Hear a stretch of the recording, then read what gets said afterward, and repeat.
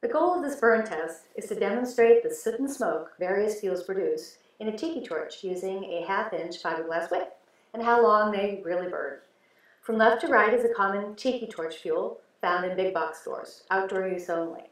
Second is firefly odorless tiki torch fuel, outdoor use.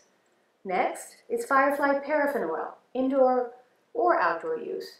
And last is firefly safe and green, our eco-friendly, non-toxic fuel for indoor or outdoor use. We filled each container with 2 ounces of fuel and kept the wick flush to the collar. Here are our results.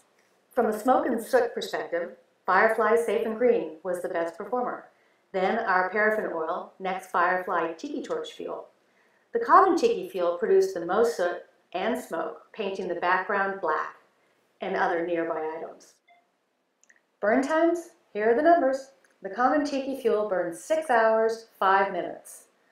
Firefly Tiki fuel burned 9 hours, 35 minutes. That's 3 hours, 30 minutes longer. Remember, we're only burning 2 ounces of fuel. So for each ounce of fuel, Firefly Tiki fuel provides another 1 hour and 45 minutes of burn time. So that means in our test, a gallon of Firefly Tiki fuel will last approximately 224 hours longer than a gallon of the common tiki fuel. That's well over 50% longer. It's actually 57.5% longer. All the results are on the website, and I'll provide the mathematical formula as well. Seeing is believing. Thanks for watching.